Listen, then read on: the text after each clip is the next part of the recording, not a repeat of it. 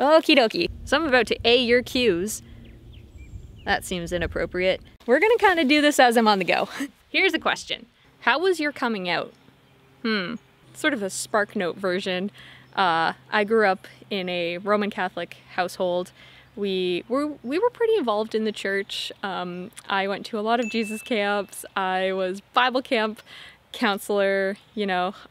Most of my friends were part of my parish. So I was pretty immersed. I was kind of the cliche Christian horse girl. And not to say that you can't have a positive experience within Christianity and being gay, but just my experience wasn't very positive. Unfortunately, there was a lot of shame and guilt around sexuality, and then queer sexuality was like so bad you didn't even discuss it. So growing up, I was very confused about my feelings and kind of just terrified of anything sexual or anything that was outside of the heterosexual Christian realm. And also, I grew up in the early 2000s with cable TV, so there was like no queer representation, and definitely no positive queer representation for kids around that time. And I also didn't know any gay people in real life. So when I started to realize that these feelings that I was having were not normal, it was scary.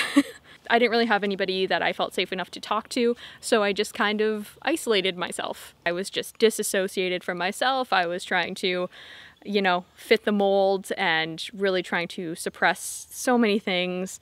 And it was just a very confusing, kind of scary time. But thankfully, I met some incredible people that really helped me find self-acceptance and kind of come out to myself first and then to other people.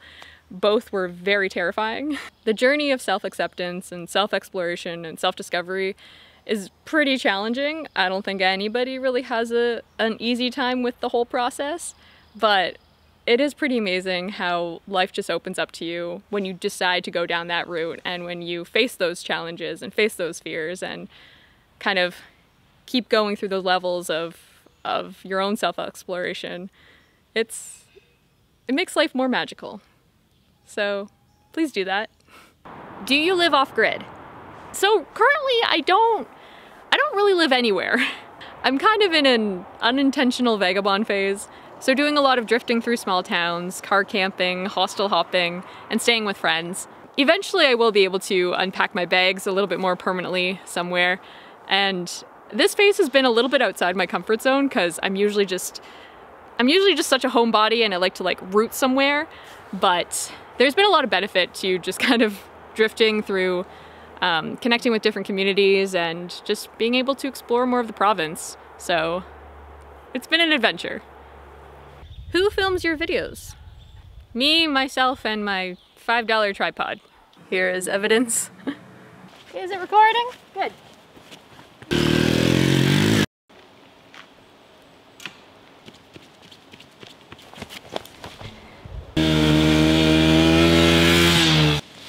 Was that recording? What can't you do?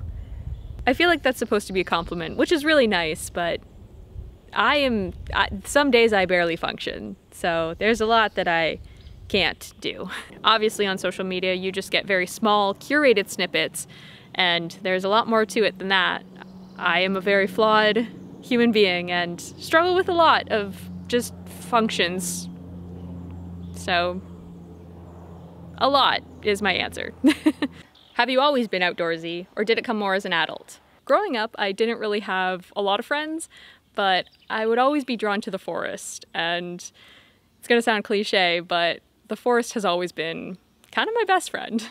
When I'm in nature, I feel like I can be myself. I never feel alone. I feel like this is my safe place.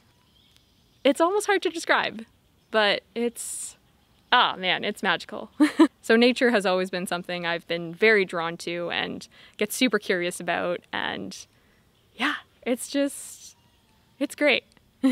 Where is your girlfriend? I wasn't even aware that I was currently in a relationship, so I don't know who she is or where she is, but hope she's doing okay. What are your tattoos? So this was my first tattoo, which I got from a wonderful friend of mine, who I eventually dated for a bit, and that's pretty gay. And then I have a mountain landscape on my leg, It's based off of the Valhalla mountain ranges in BC, which is one of my favorite places. Well, I think that's enough A-ing for today. And as always, thank you so much for watching and sending in questions and just being a part of this. So, yeah. Bye!